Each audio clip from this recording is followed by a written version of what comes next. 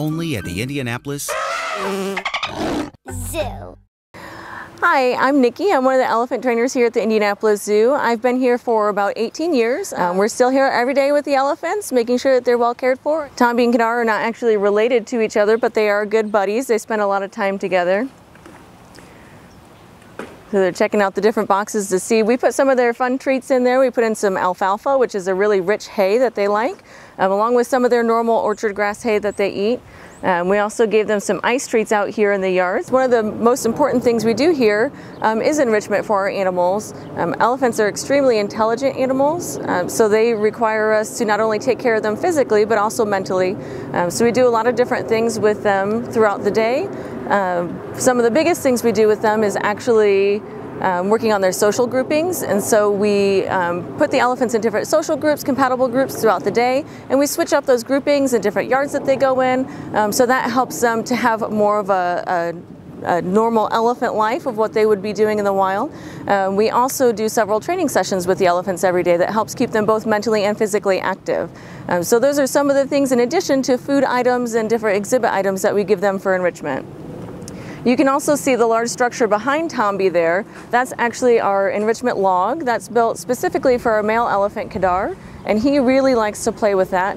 Kedar weighs about 7,600 pounds, and that log weighs about 4,000 pounds. The log is designed so he can actually pick it up and swing it and swivel it around, and he plays with it a lot like a young juvenile male in the wild would spar with another bull elephant. So it's really neat to see him use that feature, and it's really, it's a really exciting thing that we were able to do for him.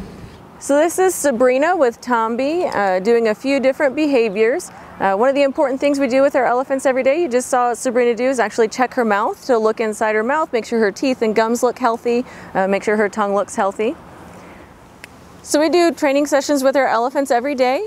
We have a variety of behaviors that we do with our elephants. The majority of them are husbandry behaviors, which allow us to take better care of our elephants, such as you saw Sabrina checking her mouth.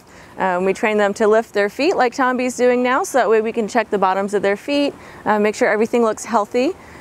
They also allow us to strengthen the bond and the relationship between the elephant and the trainer. So that way when we need to do things with the elephants, such as blood draws or anything like that to check their health, they trust us and they allow us to do a lot of things with them.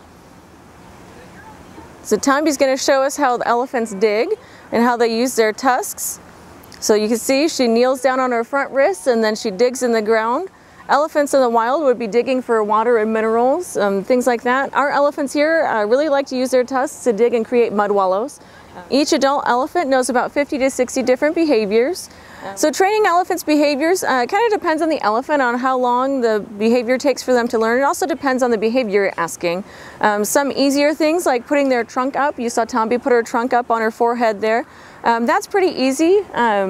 It takes them just a day or so to learn that one, but something that's more complicated, like asking them to lay down or stretch where they kind of get down on their belly, that can take a little bit longer and is a little bit more complicated to teach. That one can take, a week to a month, depending on the elephant and how motivated they are to learn it.